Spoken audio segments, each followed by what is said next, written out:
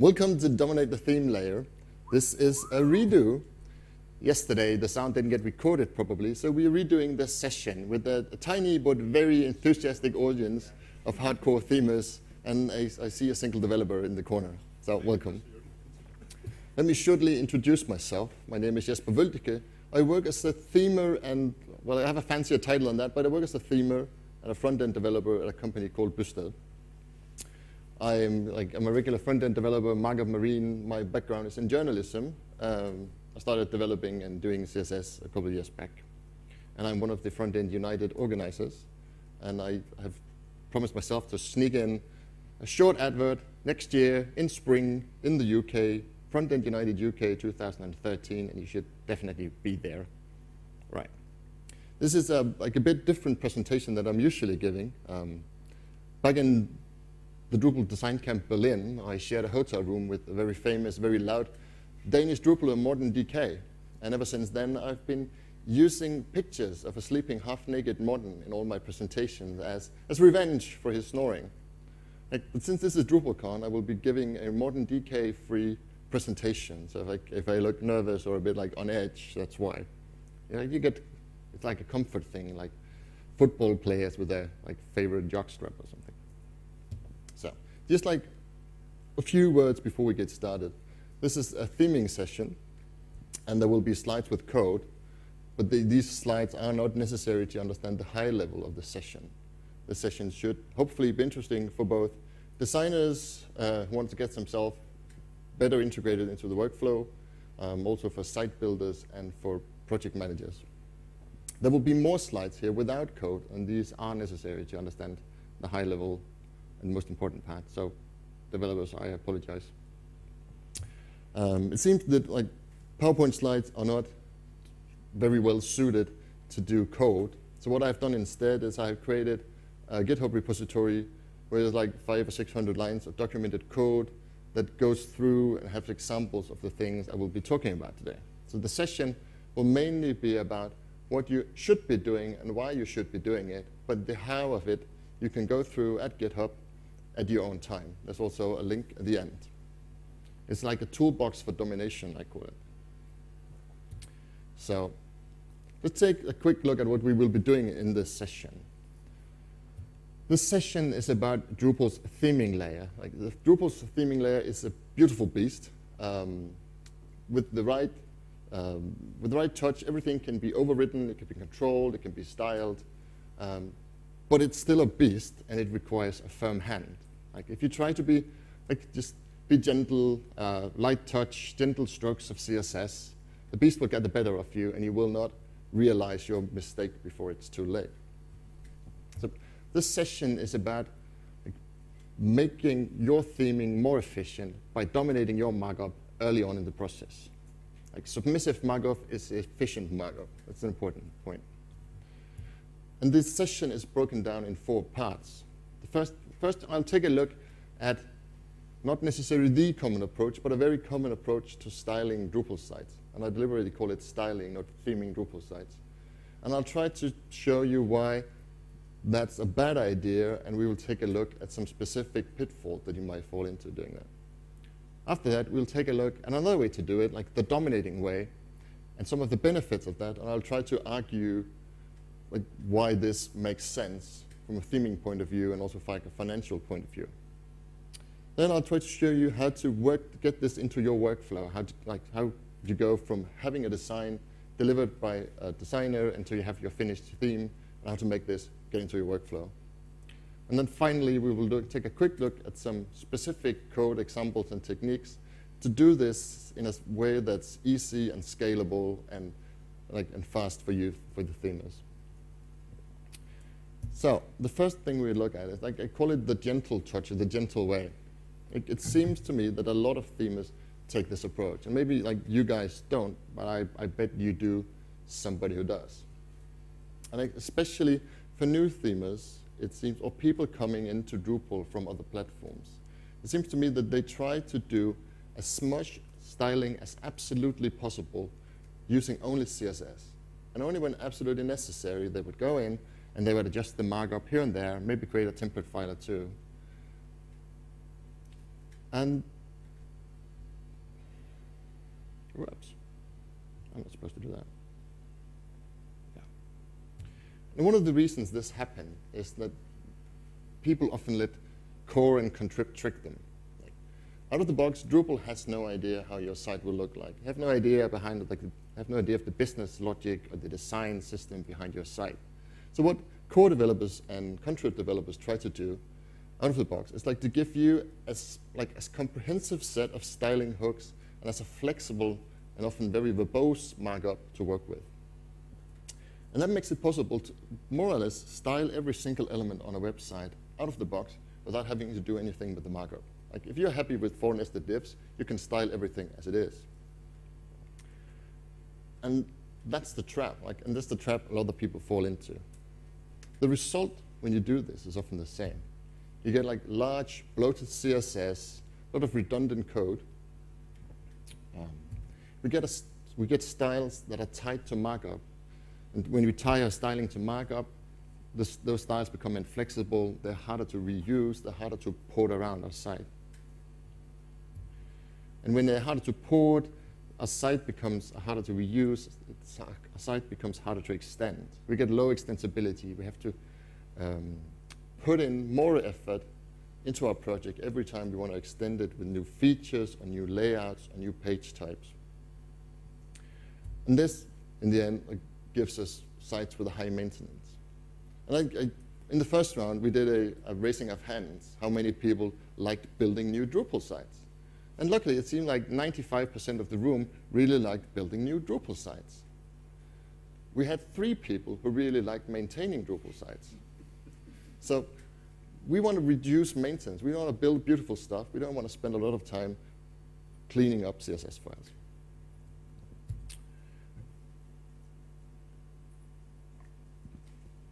Right. If we let's try to look at some of the specifics. There's like 4 common pitfalls I see. I don't know even if it's fair to call them pitfalls, but 4 common ways to style Drupal sites that gives us some issues. The most grievous one is when you start styling your site by Drupal module. And this is so easy to do because everything has like a huge ID, very specific. It has 17 classes. You can style everything, and you often style it by Drupal module. This leads us back to the issue, this gives us low extensibility. If we want to reuse this visual in other places on our site, we need to keep adding rows and rows of selectors. Okay, so maybe our campaign monitor block looks the same way as our newsletter block, that looks the same way as our list of, I don't know, Twitter comments. And we keep adding those rows to our selectors, and our style sheet keeps growing. Another issue with this is we're building web systems, and that block from this module might appear in different contexts and in different regions on our site, and it might look different. It might look different depending on the user who sees it. It might look different depending on whether it's output in the footer, in the sidebar, in the header, or maybe it's output deeper in a node, and it will look differently. And if we style by Drupal module, we not only have to keep repeating these every time we repeat, every time we start a new kind of module. Now we also have to do different versions of it. One when it's at sidebar, one in the footer, one in the header, and so on. It's a lot of redundant code. So this, if you only decide to change one thing today, this is what you should be changing. You should totally stop styling stuff by Drupal module. It's very important. A related one is when we start styling things by page or maybe by content type. It's a very common variation. I see it very often when I inherit sites from others, and I've done it too many times myself. We style things based on, okay, this is the news page. On the news page, we have a header, and that header, maybe that header looks different than the one on the article page. And we have some metadata that again looks different on the event page. And we start styling things by content type or by region. Again, we get a lot of redundant code. Often there will be a lot of properties shared between these styles. They will have something in common, and we have to style that multiple times. It gives us a lot of lines of CSS. Or maybe it gives us a lot of overrides, because we style it once, and then we override it, and we override it, and we override it. This makes it very expensive to maintain. It makes it expensive to maintain because we have more lines of CSS. Like every time we add a line of code, it's one more line to maintain. But it also becomes unpredictable what consequences your changes will have. You go into your style sheet, you change something, and you have to go through all the different page types to see what were the other consequences of this. Especially common if you inherit sites and you didn't code it yourself. Like, oh, I want to change this because now my design, I want this to be bigger. But you're not really 100% sure that that styling is not used somewhere else. So, especially to maintain. This is not a Drupal-specific thing, but styling by tag. It's my experience, it's the hardest thing to convince designers to stop, or themers to stop doing. Because this is how we started out. Like we started out styling paragraphs and M and strong and and that's great for web pages. But we're working with web systems. I promise to come back to the difference. But we're styling web systems. And when we tie our styles to markup, it becomes really hard to reuse. Again, often the same visual style is used several times throughout our site. And when we style by a markup, we can't reuse it. It makes it less portable. Another thing is that in Drupal's theming layer, controlling the markup takes a lot more work than controlling stuff like classes. And sometimes, maybe for good reason, the date you've been styling will be a p tag, sometimes will be a span, sometimes will be a data element with some attributes on it. If we start styling by tag, we have to keep adding rows and rows of selectors. We have to tell that date class span is the same as date class data and so on. There's some exceptions to this. The most notable being stuff like image, because image have some unique properties. It's easy, it makes sense to go in and say all my images should have the magical max width 100% that suddenly makes them responsive. But another example could be links, but not even always. Like maybe your button sometimes looks like your links. Maybe you have spans with JavaScript elements on them that look like your links. And if we style them by tag, again, we have to keep adding selectors and keep adding selectors. A variation of this, a very common one, is to style headings by tag. Again, this is a lot of us learned this as best practice. You style your headings once and it will be effective throughout your site. And again, one of the reasons that this is a bad idea is because your visual hierarchy, the hierarchy your designer created, will not always match your document outline. We're creating a web system, and blogs and content will be output in different contexts, in different places, sometimes inside the node, sometimes in a sidebar, sometimes in the footer. And the visual hierarchy will not always match the document outline. Again, it makes it hard to port things around. Like if we style by heading, well, again, if it's in the sidebar, it will look different than when it's your main content on your site, and it will look different when it's in your footer. So it gives us low portability. And with the arrival of HTML5 and sectioning elements, well, all your headings might be H1s. All your headings might be H1s wrapped in sectioning elements and H groups. So if you style by heading, not really going to work. So this was try to give a short overview of what you shouldn't be doing, which is always easy to tell people what you shouldn't be doing. Let's try to take a look at what we want to achieve instead. The first and absolutely most important takeaway is that you should create your own front-end architecture that's built on the design and the business logic behind your site. Shouldn't be built on the back-end architecture. It shouldn't be built on the Drupal modules involved. Your front-end architecture should be built on what you want to achieve with your front-end, the system behind your design, and the logic, your business logic behind it.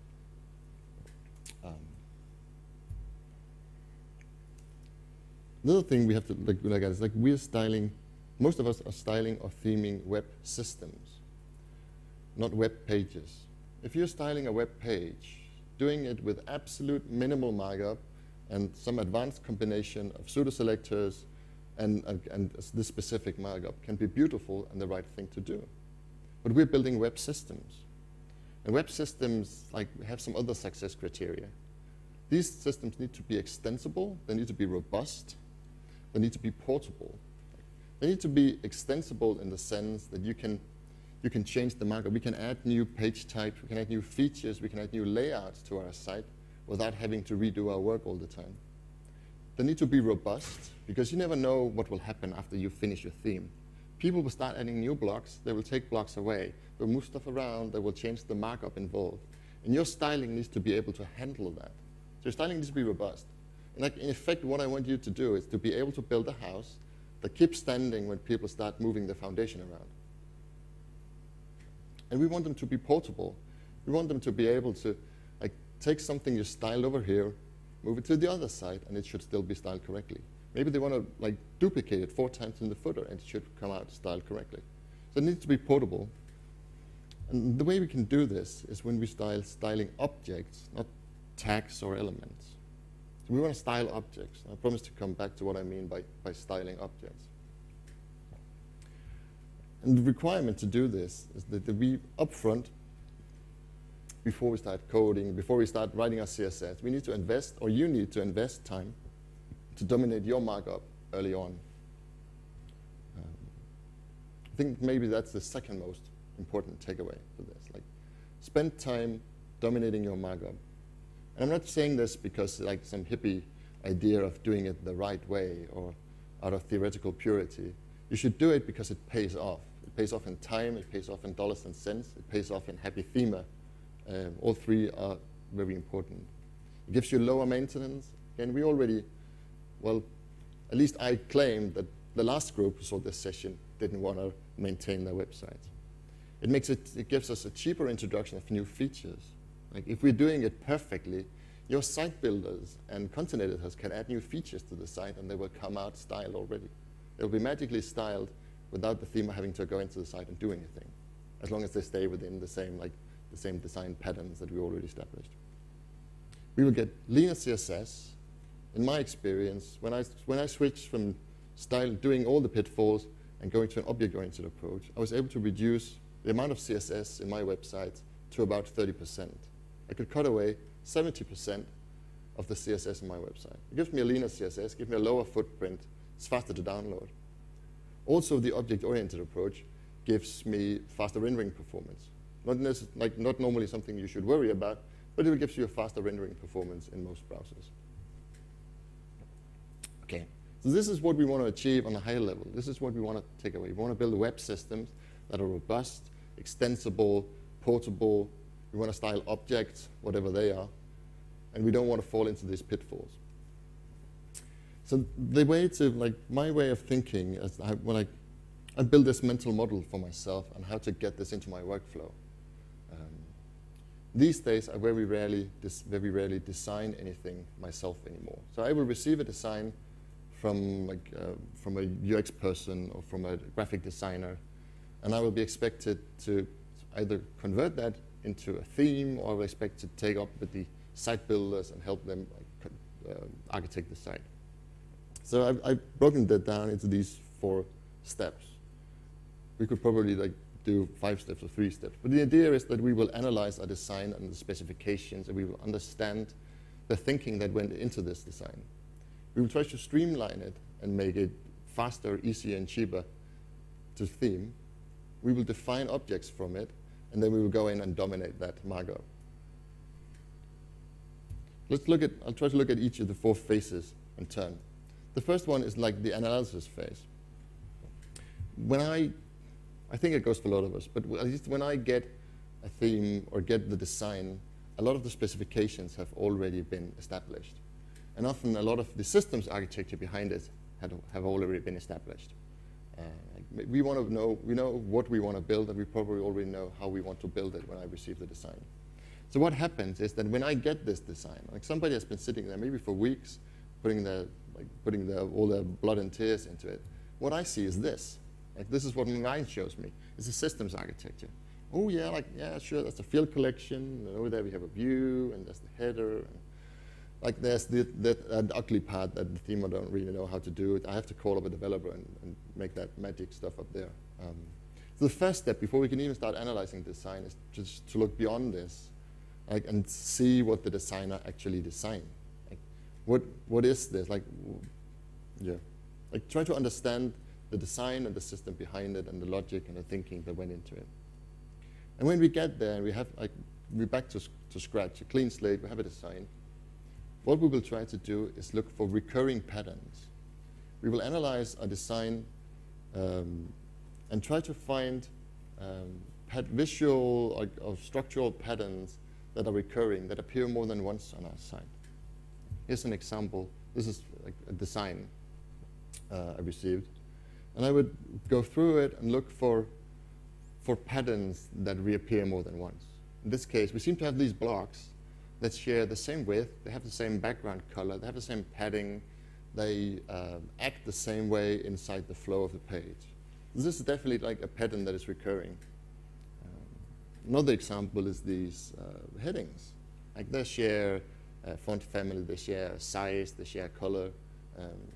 And they are repeated not only in the 4 blocks we saw below, but it seems it's also appearing like another place in the site. And we will do this analysis of recurring patterns, not within the page, but across the entire site. Here's like a sample of the same pattern of the recurring heading. Still same font size, same color, same font family. Now recurring within some other patterns. These blocks, it's not easy to see, but these blocks are different than the first ones. And then we'll try to break down these patterns, like to organize them and understand them. Like roughly we have 3 different kinds of patterns. We will have structural patterns. Structural patterns are things that organize, like the control how the pattern itself reacts to stuff around it and how it organizes what it's within it. So there could be flows, orders, lists, types of content. Another pattern is visual patterns. Could be stuff like borders, colors, fonts, typography, in general, icons, and try to group them. In this case, I try to go through the typography on my site and try to group it and order it and look for recurring patterns. And then we have patterns that are variations on other patterns. Patterns that are identical except for some systematic change.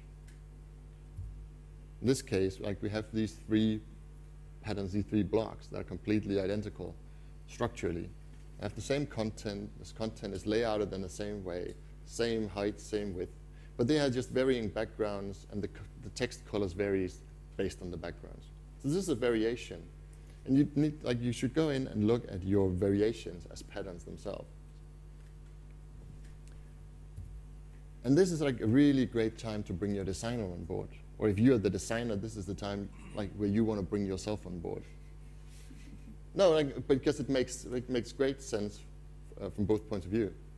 Like the designer can help you as a themer to understand what was the logic behind this. They can explain the system, like the patterns.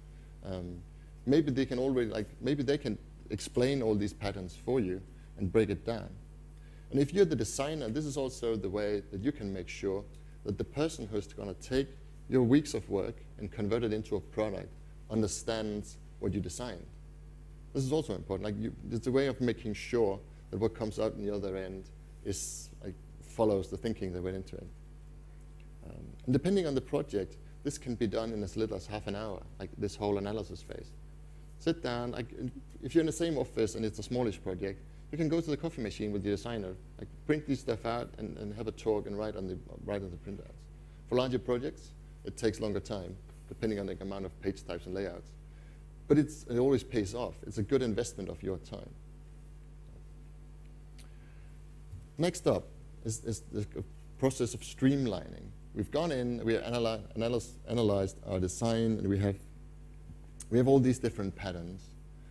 Maybe we group them into structural and visual patterns. What we want to do now is try to streamline it. And by streamline, I mean we want to take variations of patterns and try to consolidate them into fewer patterns. We want to reduce every time we can reduce 2 patterns to 1 pattern, it's 1 pattern less that you need to spend time styling and maintaining. And we can do this in 2 ways. The one is simply to unify it. Maybe we have 14 pixel padding here, we have 15 pixel padding there, and we can just all agree that 14 pixel padding is great. There's no reason to have 2 different versions, so we'll streamline it. Sometimes these are just differences that have been variations that have been introduced through the design process and they're not deliberate. Other times the designer can make new choices and help you streamline it. If you cannot just unify it, another option is to define rules for these variations. Maybe there's a system to this. Maybe we have 2 pixel margin below every block.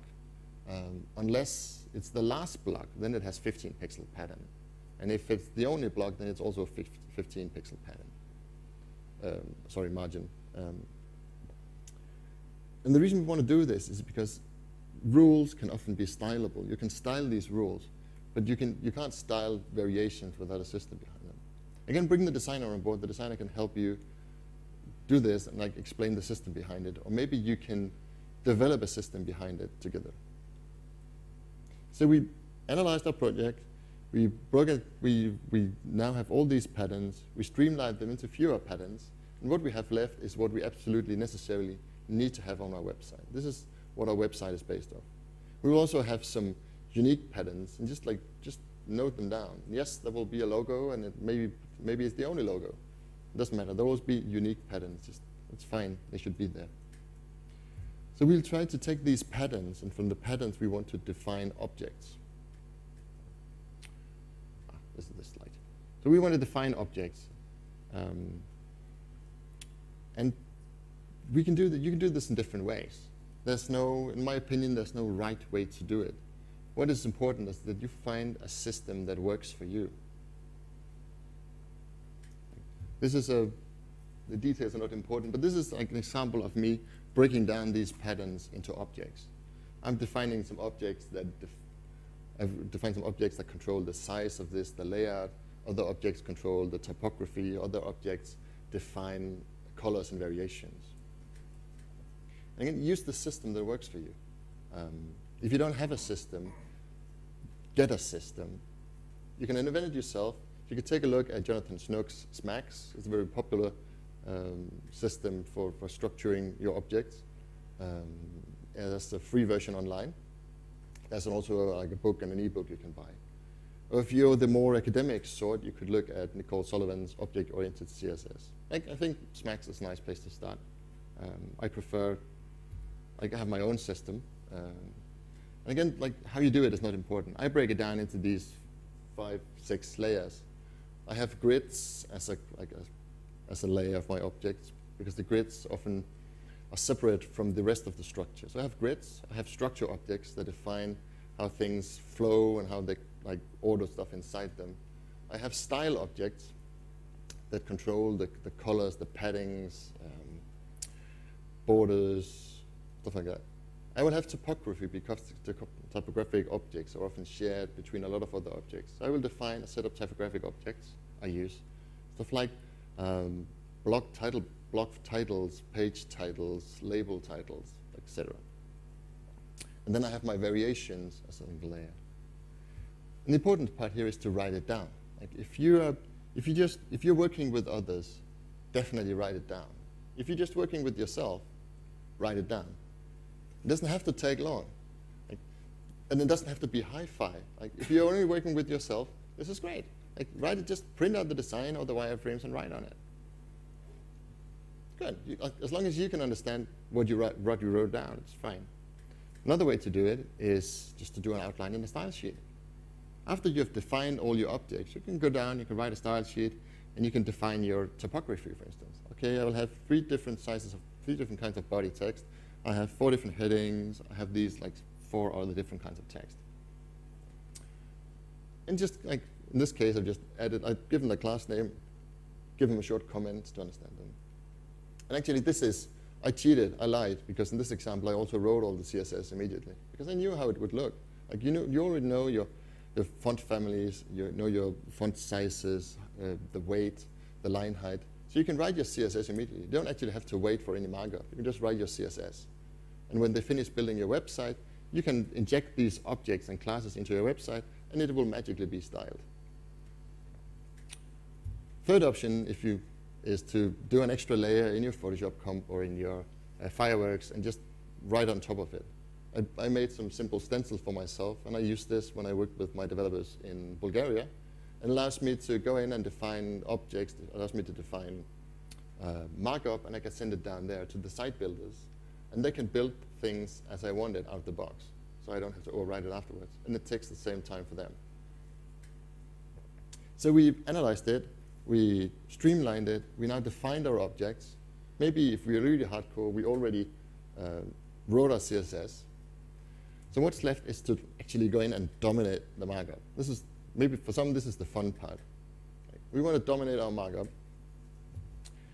And one of the ways we do this is for web systems, I highly recommend going with classes. Because we don't want to style tags, we don't want to style pages or elements. Tags are amazing, or classes are amazing. They're reusable objects, even though in the same page. You can use them as many times as you want.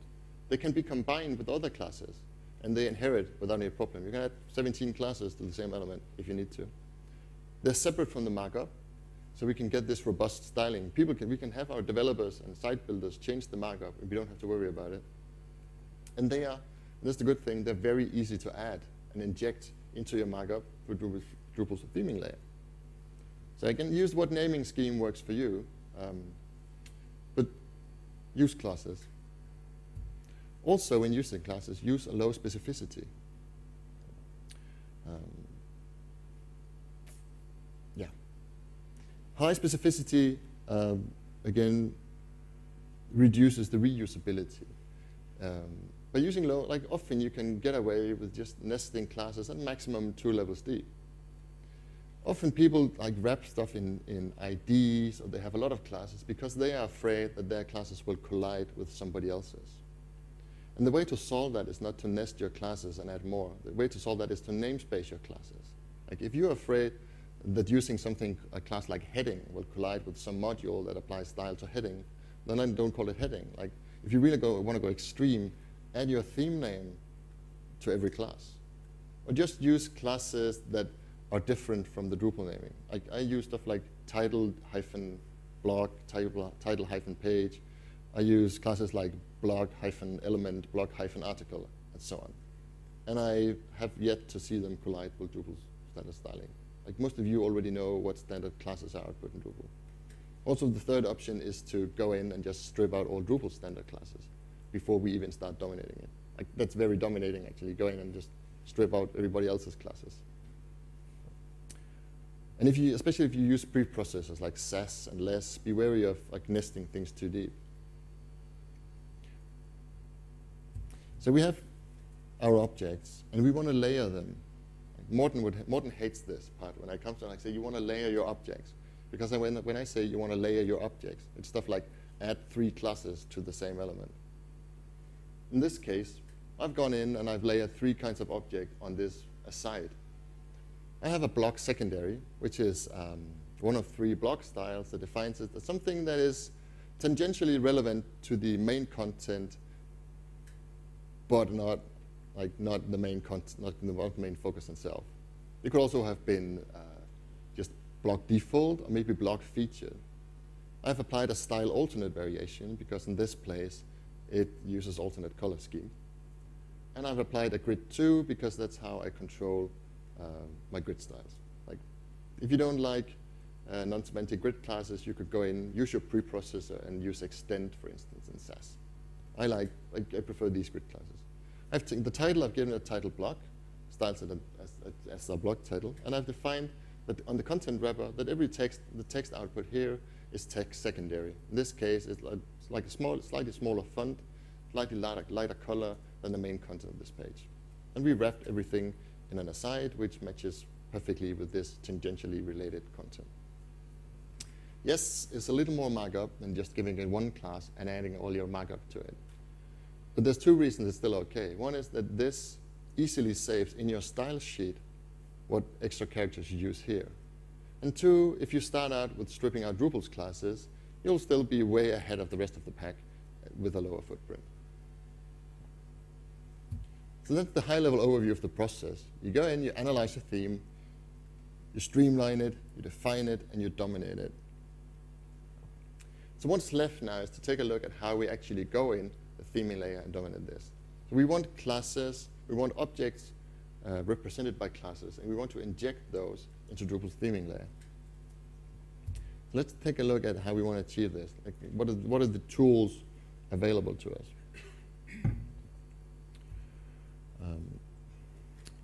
the first question we have to ask ourselves is, how do we add classes to elements in Drupal in a way that's fast and scalable and easy to maintain?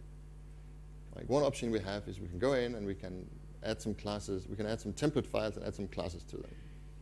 Or we could create some template files for fences and use fences module to use different kinds of template files for this. Both of them are not really any really good ideas. Because who want to maintain 5 different versions of block, TBL, PHP if the only difference is the classes applied to it? So what we want to do instead, we want to use our template PHP, and we will use preprocess functions and also hooks, and we can go in and we can inject our classes very easily through almost any kind of content output in Drupal. And we always only have one template PHP, hopefully. We can have 200 template files, but we only have one template PHP. And when we change something there, that change is affected throughout our site. That's a really great idea. Before we do that, though, we want to go back to views. I talked earlier about you could define your markup, send it to your site builders, and have them build stuff out of the box to use the right classes. Well, if they didn't, you should go back to views. And views allows you to override both the markup and the classes for both the wrappers, for fields, for rows, for almost anything, labels. And you can go in, you can add your own classes. There's no reason to go in and override stuff later on if we can just define it to be correct to begin with. So this usually solves 50% of your theming needs. Your mileage may vary depending on the kind of site. But for the rest, we need to go into template PHP, and we need to take a look at these scary render arrays. Render arrays was introduced in Drupal 7, and it's a set of nested arrays and objects, and they can be nested almost infinitely deep. And when you're a new themer coming into Drupal, they can be really scary. I think actually that the render arrays and the templates PHP is one of the reasons that so many people try to do everything without having to touch it. We understand CSS, and we just want to apply that CSS. We don't have to worry about doing some recursive manipulation of a huge nested array, which structure we don't understand anyway. I'm just curious, today, how many of this very small, intimate crowd I have are comfortable manipulating render arrays in preprocess functions or hooks? Okay, some, but definitely not all. Good. The good thing for us is render arrays are not consistent, I'm afraid, but they are mostly predictable.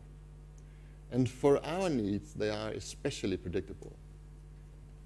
These 3 nested arrays will get you 90% of the way injecting classes into your theme. So when you go into your preprocess function and you look at the array, we have 3 nested arrays. One is the classes array, and the classes array contains all the classes that are added to the outer wrapper, for instance, around a block. We have a title attributes array, class array. These are the classes that are added to the title. And we have a content attributes array that is added to the content wrapper within the outer wrapper. And by adding or manipulating, by adding or overriding to these arrays, we can control which classes gets output in Drupal by Drupal theming layer.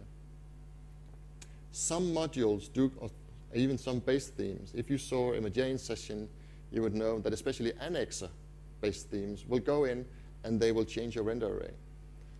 Themes like Omega will strip out, or no, it won't even strip out, but the classes array suddenly no longer adds anything to your wrapper classes. You need to go into the attributes array, class array, and add things.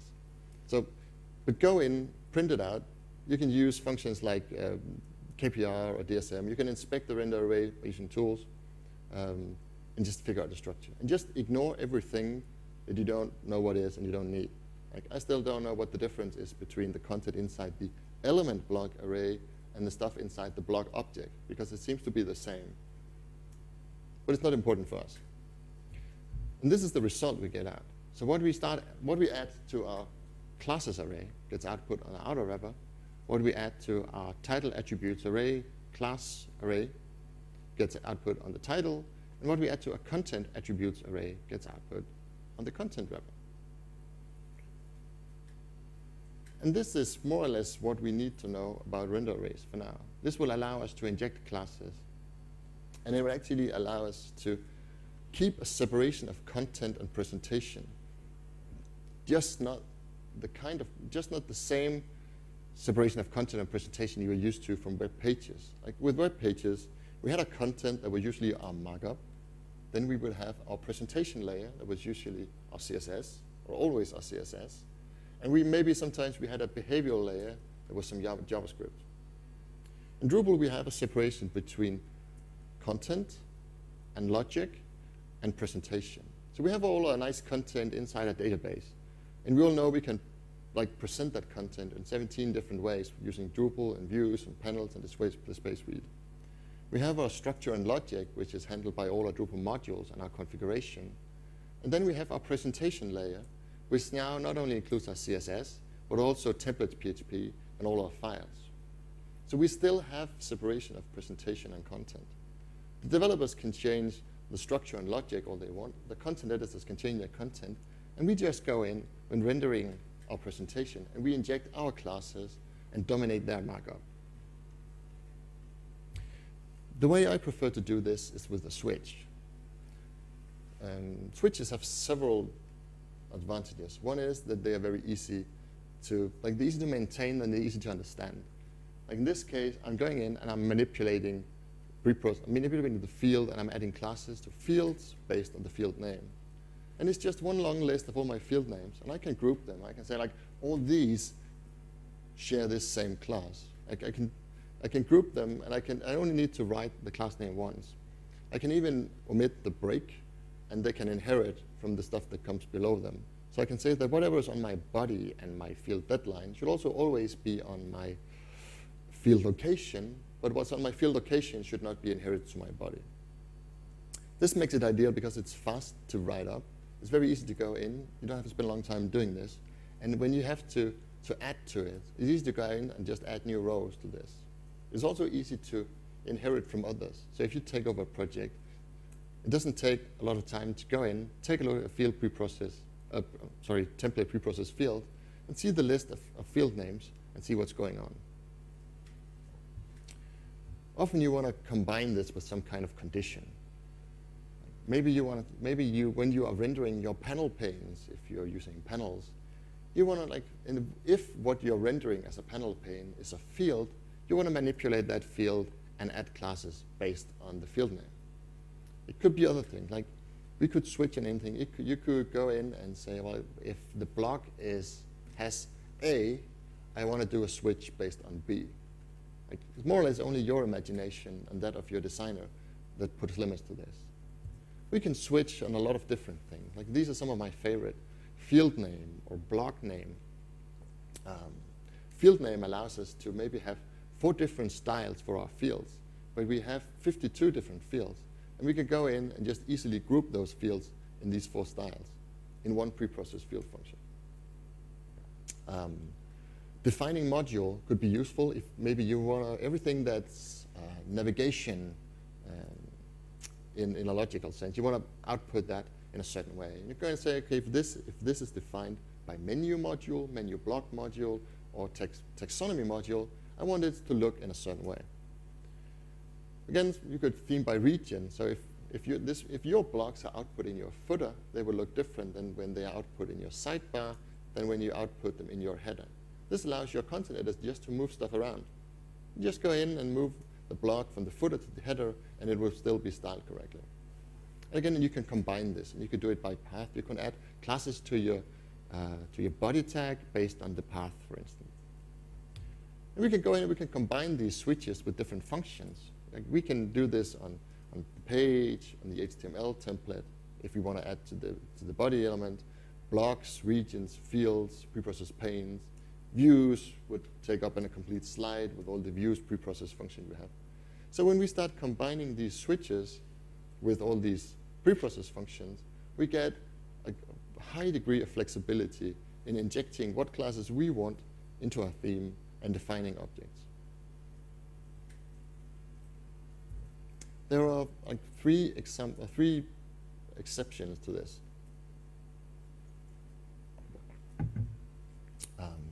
One is menus.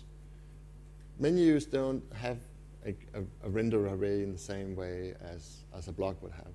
But we can still go in and we could add classes to the wrapper around the menu. In this case, like we go in, if we wanted, we could call theme menu tree, and we could add the same class to any module, any menu that was output. Or in this case, we could call theme menu tree and the menu name, and for this specific menu, it would get some other classes added to the wrapper. Another one that usually throws a wrench in the smooth object-oriented theming engine is multi-fields. Because out of the box, what Drupal will do is all these nice classes that you define in the render array I just showed you will get added to the wrapper around your fields and not to the fields themselves. And it gives a lot of trouble because we didn't want 4 fields inside a huge button. We wanted like 4 buttons after each other. And you can solve it in certain, like 7 different ways. You could override the theme field function. And you could add the classes to the fields themselves, not the wrapper. The easiest thing to do, the quickest thing to do would go in, take a copy of field.tbl PHP, throw in your theme, and then there you can see that the classes are output on the wrapper, and just move them down and output them on the field itself. If you're worried that, like, if you want to control and say, okay, in some situations I want to put my classes on the fields themselves, in certain situations I want to put my classes on the wrapper, create a field multiple TBL PHP, and just when you need it, go in, use a switch, completely exactly like you saw with the classes, and just give it another theme hook suggestion. I won't show how, but in the code examples I linked to, there are comprehensive examples of pointing fields to your own template suggestions. And you can do it in the same way as you do with the classes. You can say, like, for these 17 fields, they should use the multi-field, and for these 4 fields, they should use the single field PHP. The third one is forms. Like forms, I'm lying now, but forms is the only thing that's scarier than the render array.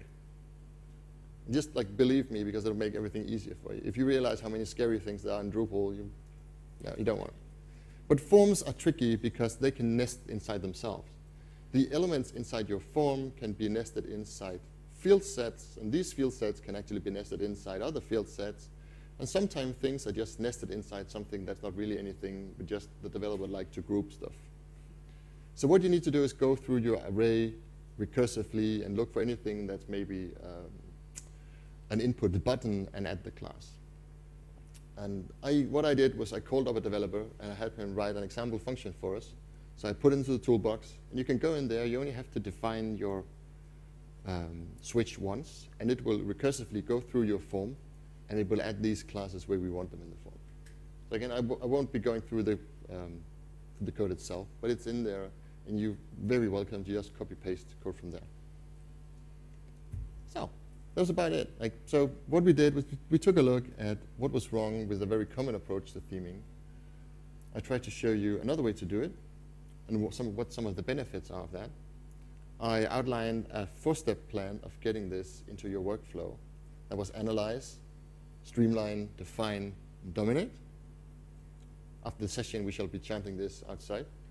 And then I showed you some tools for domination, how you can go in and have your classes injected from the theming layer into the markup when your site is being presented. So that was about it. Online, I have the slides. I took the liberty of creating a short link, but you can also go into the DrupalCon website, or if you're watching this on the DrupalCon website, further down the side, there's a link to the domination tools. And there's also a link to the fireworks stencils I created. They're very simple, but again, it's just a quick way of writing markup on site fireworks comps. So, thank you.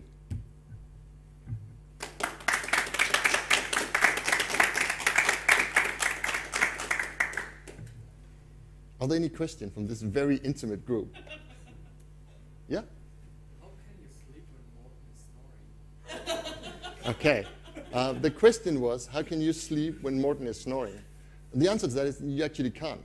Like, I have often experienced, I had difficulty falling asleep when people were snoring. But this is the only case in my life where I experienced being woken up by somebody who was snoring, because he was snoring so badly. Even after I fell asleep drunk, he woke me up. I had a question earlier today, I'll just repeat it, which was about, like, I keep saying that we want to do this in template PHP and inject all our classes. And then I suddenly say you should go back to views and start adding classes inside views. Isn't that inconsistent? And it is, but it's for good reason it's inconsistent. When we go in and we add our classes in views instead of adding them in preprocess function, we give our site builders the ability to output completely styled new content and new page types on our site. So if you create them a style guide, or if they have seen your handwriting on the printouts, they can go in and they can define new lists with completely new content in it, but just by adding your objects into different fields and wrappers and list items, that content will get output styled completely. Again, so this is what I was talking about with extensibility. You want to be able to deploy new content. You want to be able to expand your site. This is a living, breathing thing. It's a web system. It's not a page. And you want to do that without having to call up the theme every time you add a new list to your website. So that's the reason we want to do it, and we want to do it in views. And the reason we want to do it consistently is to help you find it. So you know that if you go in and you want to change the classes getting added to something, if it's a view, the first place to go is going to view and look in the style overrides. If it's not a view, you will go into template PHP and look there. So it's not consistent, but it makes sense from a business standpoint, and it allows you to deploy new features much cheaper. Yes? This is perhaps not only CSS, but overall structure changes. I've often had problems where I'm trying to modify the output in some way, and I've found a hook that should work, and the documentation sneakily says modules can use this hook. And what I find is that I can't use it in my theme or my template file, or somehow it just doesn't work at all. Are there any tricks to solving these problems or handling them better, or is it just a flaw in Drupal that they also don't work on the theme layer? The question was, like, you can go in and you want to achieve something and you find a hook to do it, and it turns out that hook can only be called from modules. I'm not sure it's a flaw. Like, and the question was, how do you get around this? I'm not always sure it's a flaw. Sometimes there are good reasons that certain hooks are only called at certain times in the rendering process. Other times, maybe we're talking a flaw. In Drupal 7, I think almost any alter hook can be called in your theme. If you wanted to, and you really wanted WebCheck to shoot you with that famous gun, you could call a hook query alter in your theme and just write sleep 10 or something. And like every time an SQL query was like, your site would wait for 10 milliseconds just like piss somebody off. So you can do a lot of things in your template PHP you can't do now. But the only workaround is just write a module. I was very intimidated by writing modules until I found out that modules consist of two things. They have an info file that says what the module name is, and if that module has dependencies, you have to write them on a line. And then it has something that's completely the same as template PHP. It's just called .module, and in there you write your auto hook. So just create a module. I always have like a stack of site-specific modules that I've created. It could be something like maybe I have a bunch of ready-made features on my site that defines everything. But for this site, the image styles are different. Don't fret about it. I'll just write a module. It's literally 10 lines of PHP, and I will have customly overwritten my features with new image styles, for instance. So if you need to invent a new image effect, just do it in a module. I don't have any, I don't know if anybody else has a good solution for it. But it turns out modules are even simpler than themes, or they can, at the basis, they're even simpler than themes. I'm not saying you should try to go in and figure out how CTools works, but writing a module that consists of 2 files doesn't take long. So that's my best, my best bet. Cool. This is the end of the dominate the theme layer, redo, director's cut. There will be an unrated edition that will include pictures of Morten DK, and they will be uploaded online. And if anybody is able to get their hands on the famous video of Morten stripping at the DrupalCon DC, I'm very happy to include that also. Thank you.